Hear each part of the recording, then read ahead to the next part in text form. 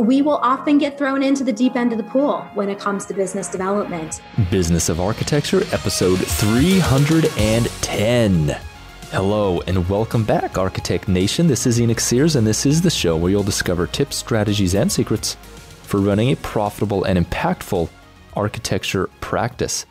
Today's guest is a business development expert, and we know this is a topic that I like to bring on experts here frequently onto the show because, let's face it, winning the right business for your architecture firm is why you got into the business. And there's probably always going to be a little bit of room for you to improve either the consistency of the products you're getting or perhaps the size and quantity of the projects that you're getting. Maybe you want to move into a new market sector.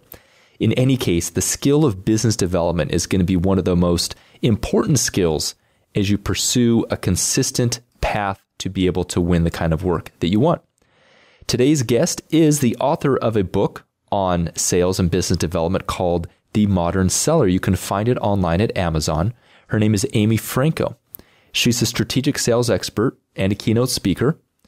As a successful leader, she's worked for business-to-business sales departments with global tech giants, including IBM and Lenovo. You'll hear about that, a little bit of her history.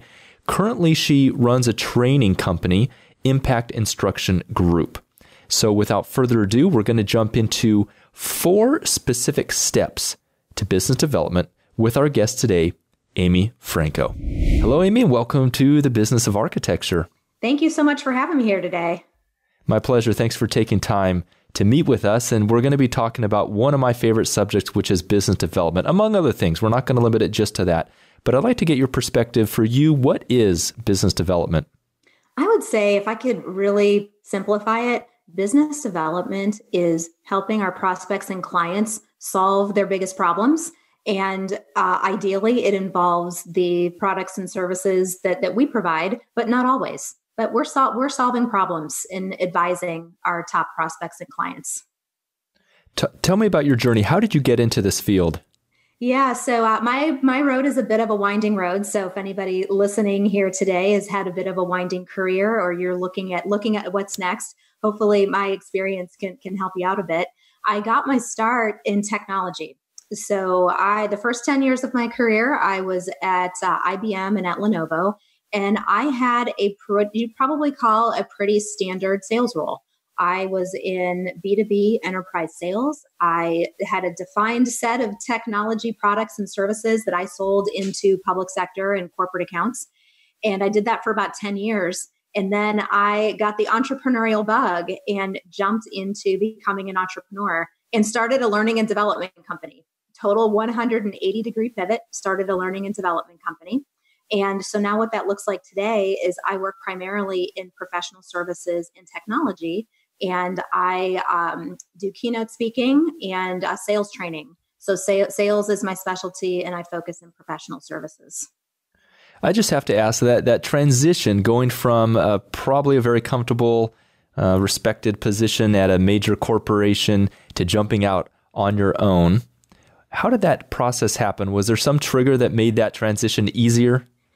Oh my gosh, yeah. So I when I think back on that, sometimes it's better to know to just what you don't know is better. Because when I left the relative safety of Lenovo, this was in 2007. So nobody really knew what was coming around the corner, right? In 2008 or 2009. But had I known, I may not have made that leap.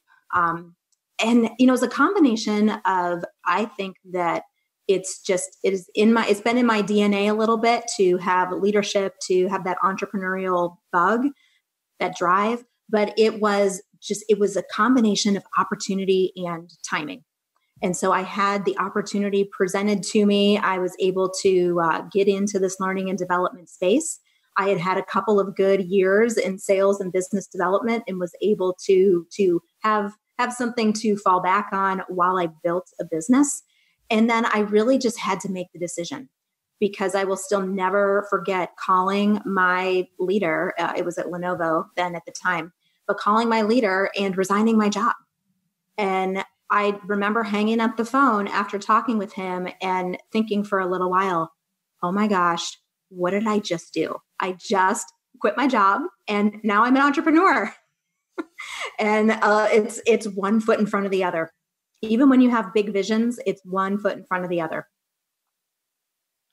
What do you think was key for you being able to just pay the bills and survive during those early days of your business?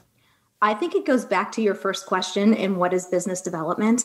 The ability to do business development and to sell, those selling skills have served me better, at least in the beginning, than anything else when it came to starting a business. So even if you're running a book of business in your firm, or you are running a practice, or you're looking to lead a practice, those business development and selling skills, hands down, number one, what helps me the most.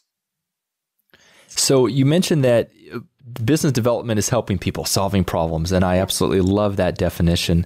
And so let's talk about some of the nitty-gritty. How does that play out in an architecture firm specifically that wants to grow their book of business?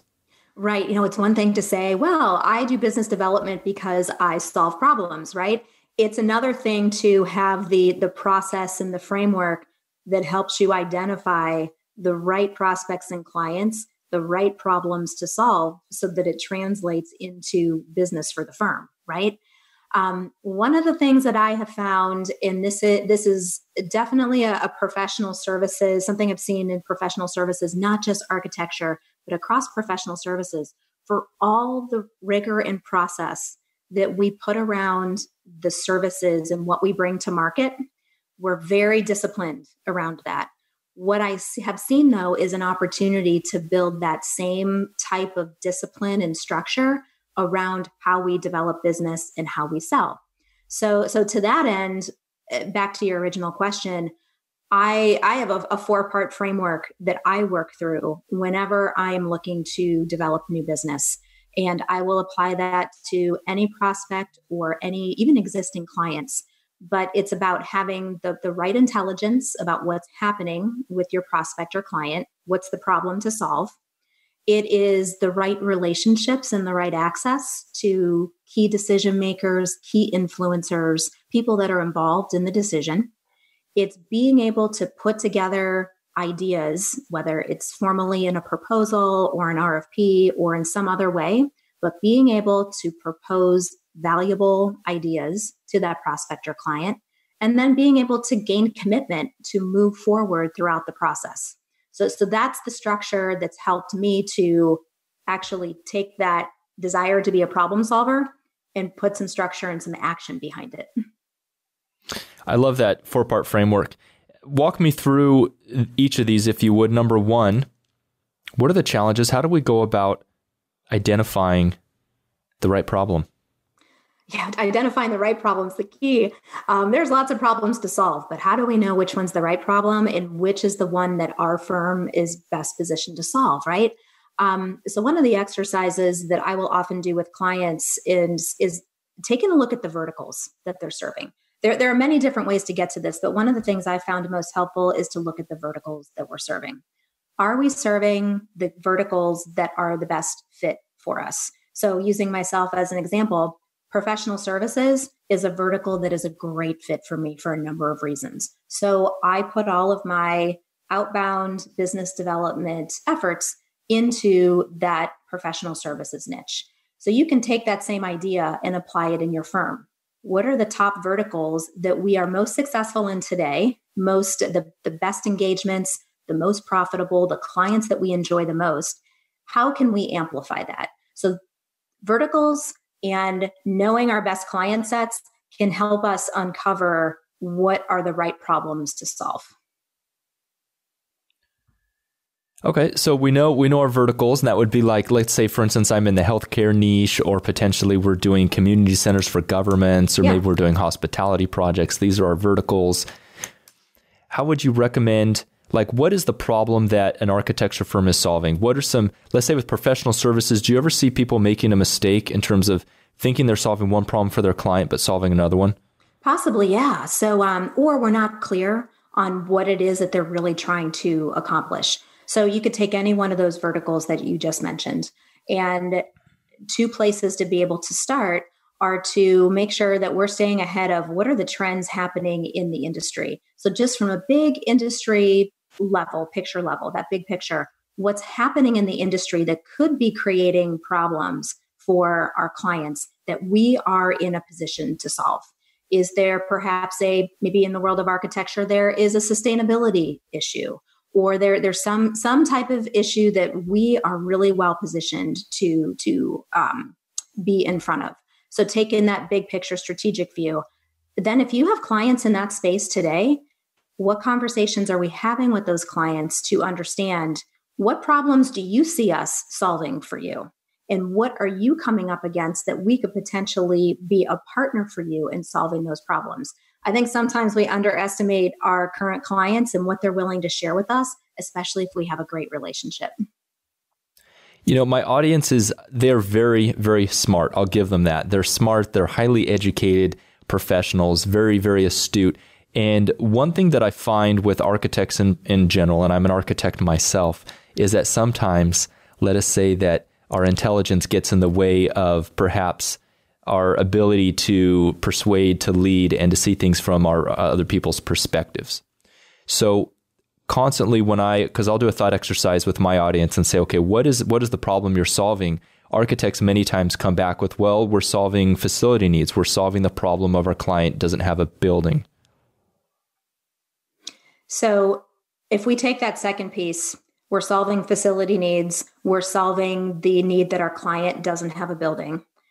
That's the surface of what we're solving for, or what the ultimate outcome will be. The ultimate outcome is going to be, we are going to help our clients design and build a facility, or whatever that looks like.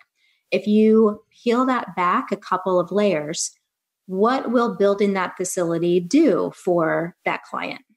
What's the underlying challenge that's making them go to market to say, we want to find the exact right architecture firm to help us solve and build this new facility? So what's the underlying root cause that is making them go to market?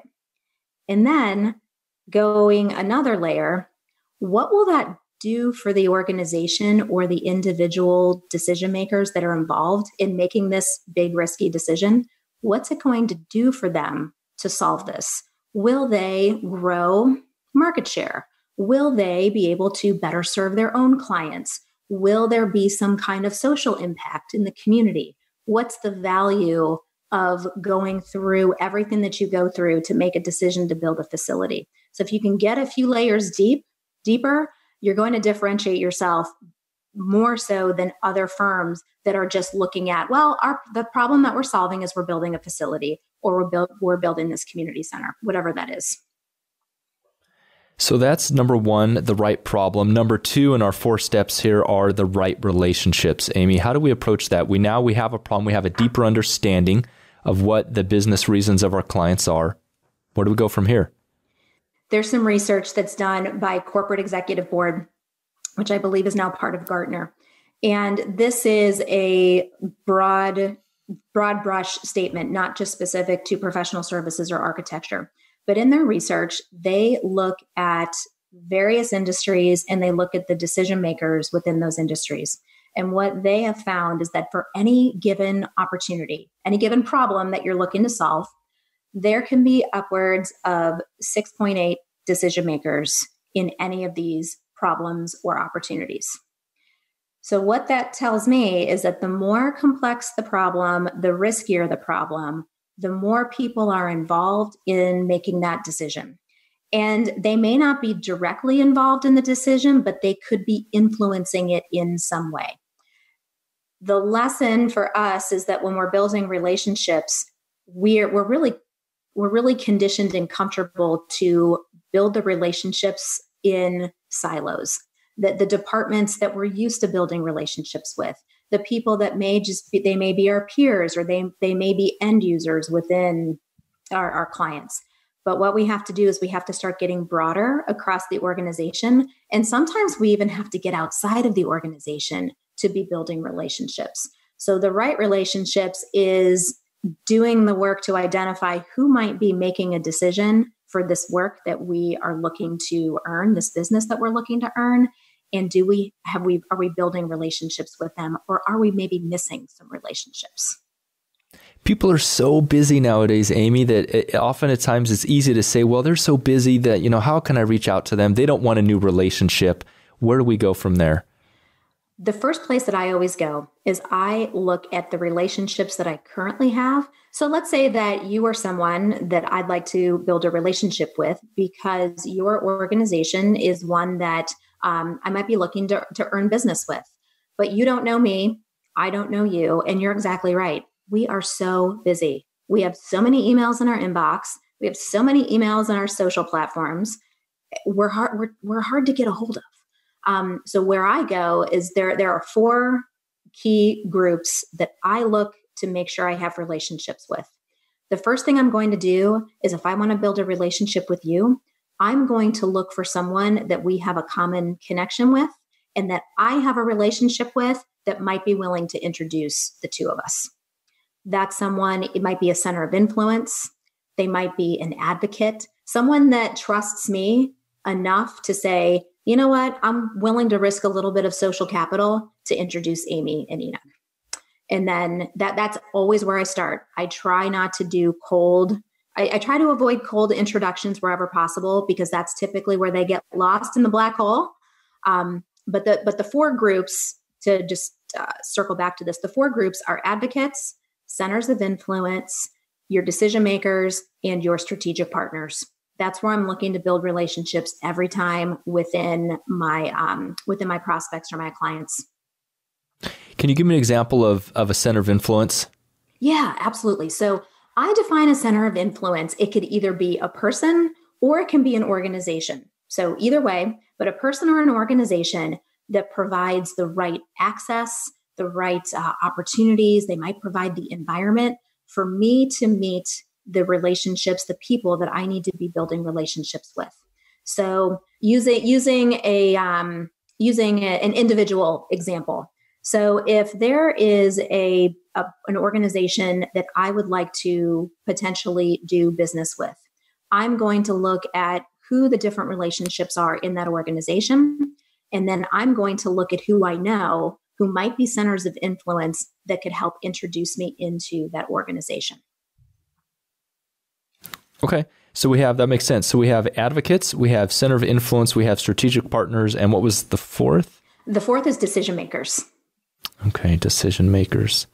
We know what decision makers are, I believe, hopefully. Advocates. What's an advocate?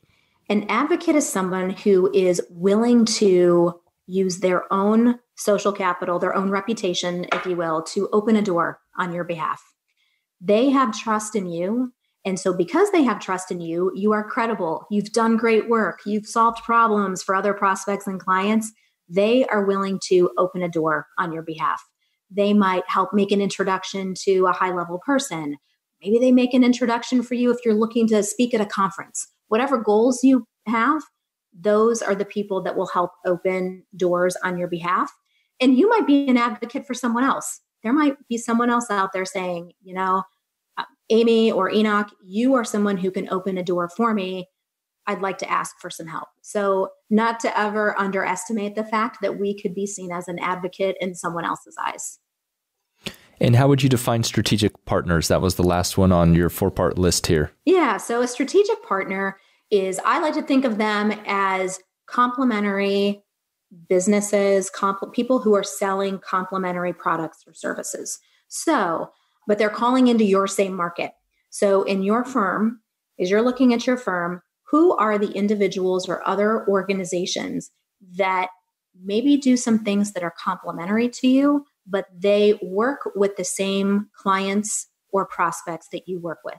When we can identify who those individuals or organizations are and we build relationships with them, that can help open doors. It can help us partner on projects and be able to help us bid on projects and engagements that perhaps we otherwise might not be able to do. But it's a way of amplifying your relationships. Makes sense. Number 3 on our list of our 4 steps to effective business development, Amy, is to propose ideas, to have a way to propose those ideas convincingly. So if you take a look at the last 5 proposals that your firm did, and I see this very often, regardless of industry, the chances are really, really good that the vast majority of that proposal is about your firm and what you do and the clients you've served and all the projects that you've done. That is the natural place to go. And those things are important. Please don't get me wrong. We have to have credibility. We have to be able to back up our work. We need to have those case studies, use studies, all of that stuff. But when I'm in front of a prospect or a client and I have gotten to the point where I have earned the right to put together some proposed solutions to the problems that we're trying to solve, what I'm looking to do every time is I'm trying to take myself out of the equation and I want to flip it so the focus is on them. What are the outcomes that they're looking to accomplish? What is the value that they will get from accomplishing those outcomes? And where do my ideas or my solutions fit into that equation? So it becomes about them first and then about us second. And in that process, they can start to see themselves working with us because we are more focused on them, less focused on us. But then when they do want to know more about what we bring to the table, where have you done this for other clients? What kind of case studies do you have? We absolutely have all that when the time's right. Do you have an example, Amy, to help us really understand this process of a client, firm, someone that you may have worked with in the past that maybe they had these four things kind of existing, but when you came in, you really helped them hone them, specifically with the idea about proposing the right ideas and what that transformation looks like? Yeah. So when I am doing this work with clients, what I ask them to do is I ask them to bring an opportunity with them. So whenever I'm helping them work through these four pieces of the framework, we ask them to bring an opportunity so that there's something very specific that they're applying all of this to. And so when it comes to this proposal piece and really trying to flip this on its head, what I will often ask them to do is when we look at the problem that's trying to be solved, what we work through is, all right, so let's talk about the outcomes that they're looking to get to. It's not building the facility. It's not building the center. Yes, that is ultimately what they will have, but what outcomes will they get by going through that process?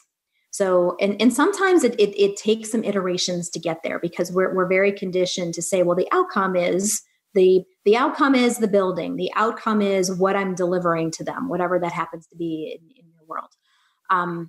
But really digging into what are the outcomes first, and then what value will they get from getting to those outcomes? Will they have better engagement? Will they have better client relations? Will they have better shareholder value? Whatever that is. So we really take the time to dig into those. And then we say, all right, now that we know what we're trying to solve for, what are the potential solutions that we bring to the table that could match up with this? And you rarely get it in one shot. You have to really go back and continue to work with the client, have some iterations back and forth. And this is where one of those pieces of the proposal process comes into play, which is co-creation. It doesn't work in every scenario, especially if you do a lot of formal RFPs. So you have to adapt this for your situations.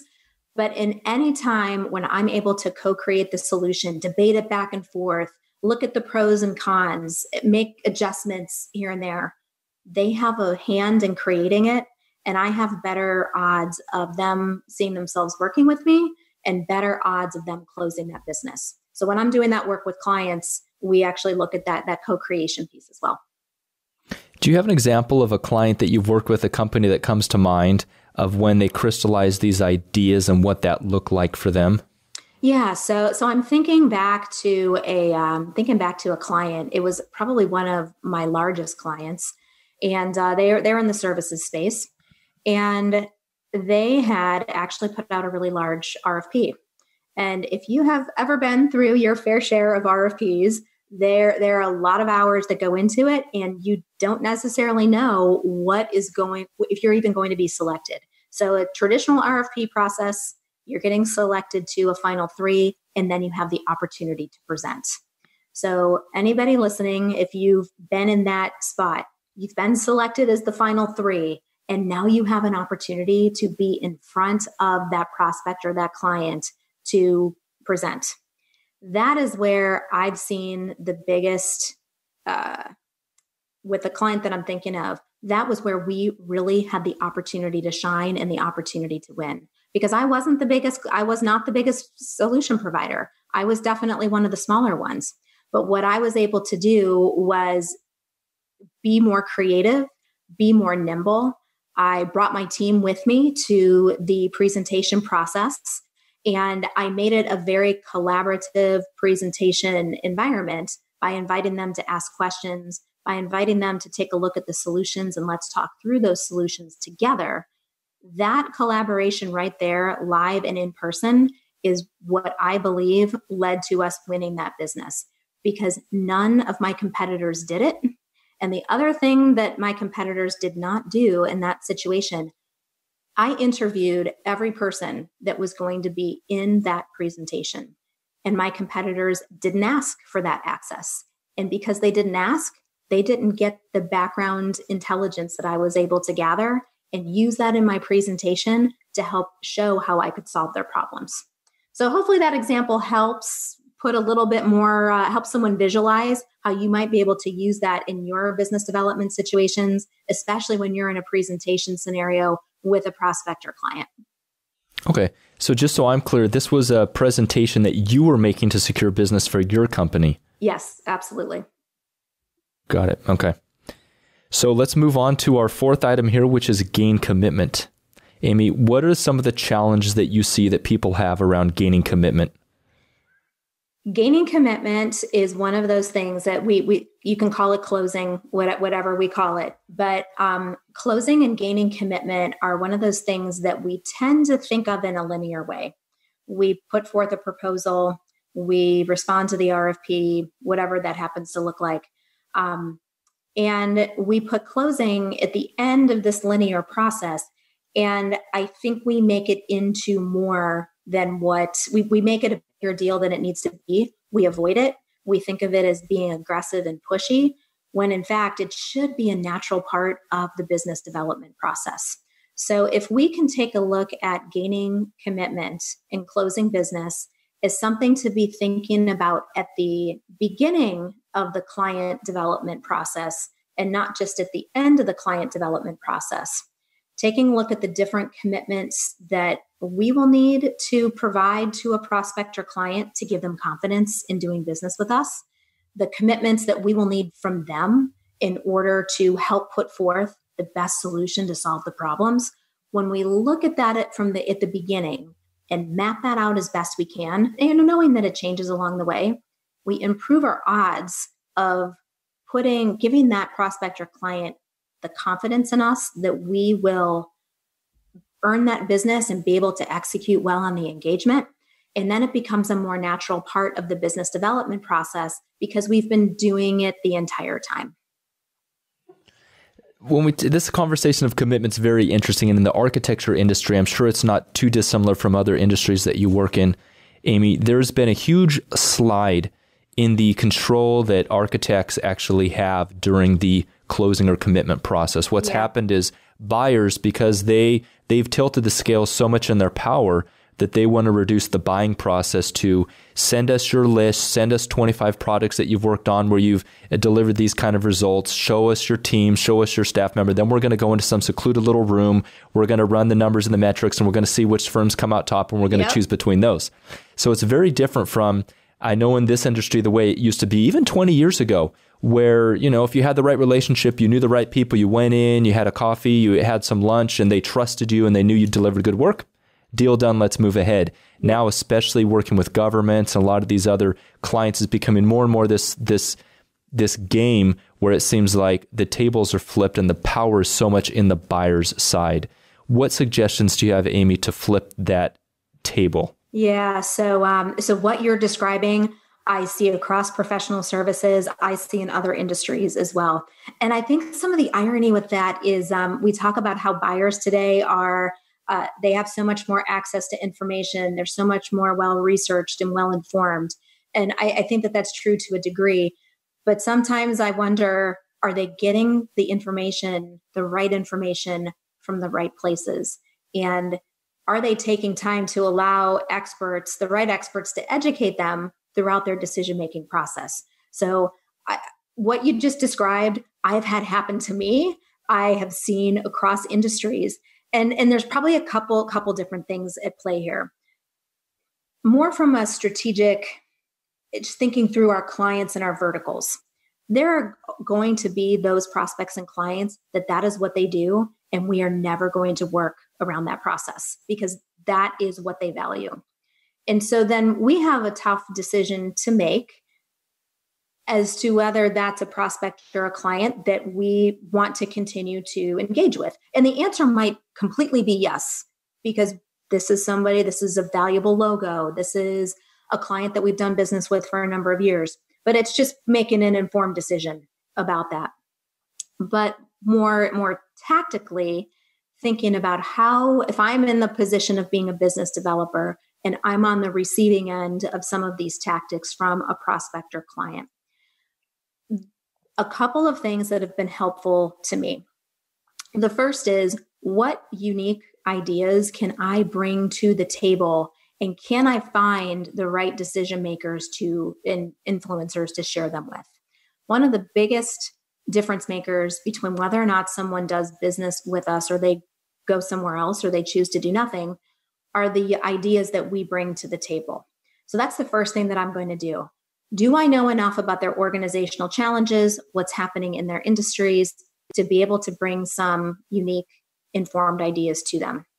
And then secondly, do I have access to the right people to bring those ideas forward? So I'm going to look in my network. And if if those things are happening to me, the client or the prospect is going off into a secluded dark room and they're making choices, outside of what I think the choices are they might want to be making, I'm going to go into my network and see if I can somehow gain access in to at least have a conversation. So those are two things that I will try to do when I'm on the receiving end of that.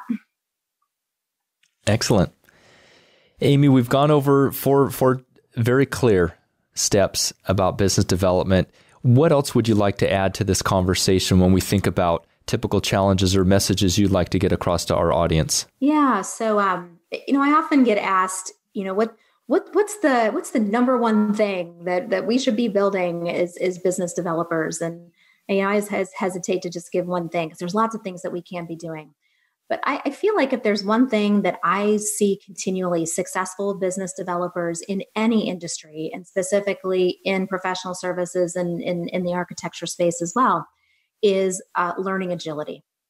And learning agility is the ability to be able to see ahead of the curve, to be comfortable with the unknown, comfortable with the uncomfortable, to have a really high figure it out factor.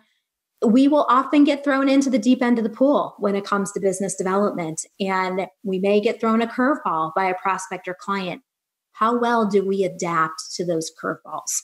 And it all comes down to what our mindset is. We control our mindset and our ability to learn, to be agile, to adapt.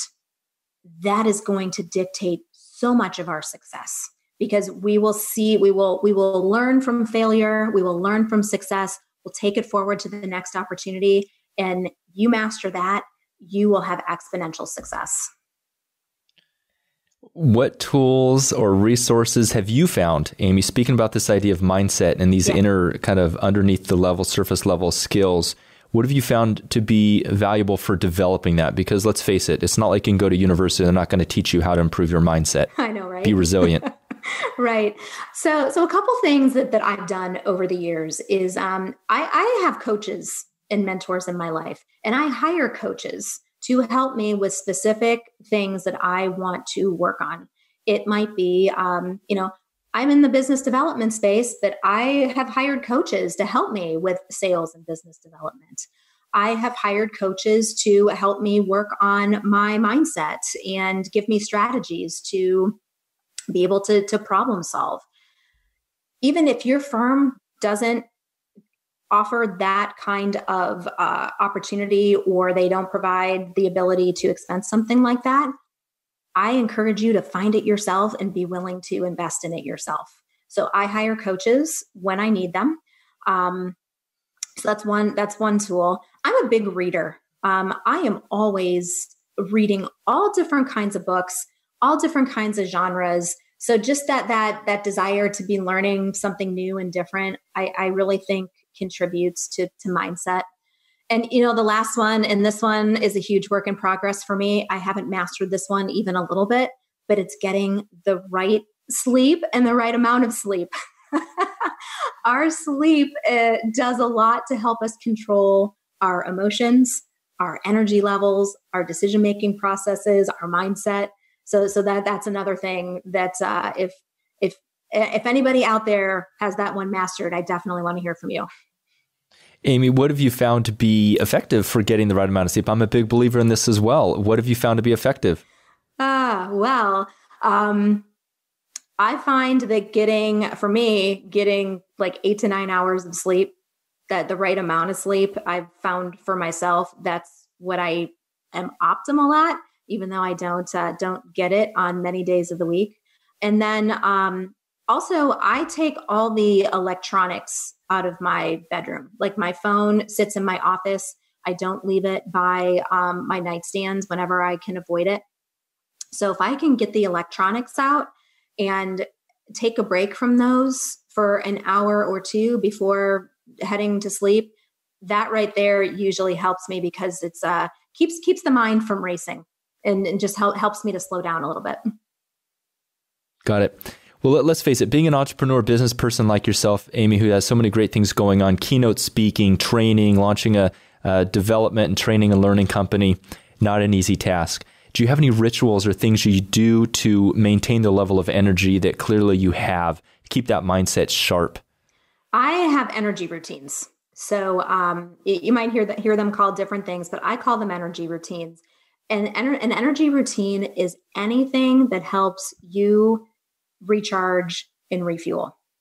And it can be anything from fitness routine, nutrition routine, meditation, whatever works for you individually. For me, it's my fitness routines. So I do indoor cycling, I lift weights, I do bar classes. I'm someone who likes to do a lot of different things. But even when I travel, I try to fit in some type of fitness, some type of movement, exercise, because that helps me to keep my energy up. Awesome. Amy, if people want to find out more about the wonderful thing you're doing, where can they go? Yeah, so I'll point you to 2 places. If you'd like to get a copy of The Modern Seller, which is dives into a number of the topics that we talked about today, that's available on Amazon. So you can just go out to Amazon and search for The Modern Seller. And then secondly, I'll point you to my website, which is amyfranko.com. Excellent. Amy Franko, thank you. It's been a pleasure having you here on the Business of Architecture show. Oh, thank you so much. I appreciate being here. And that is a wrap.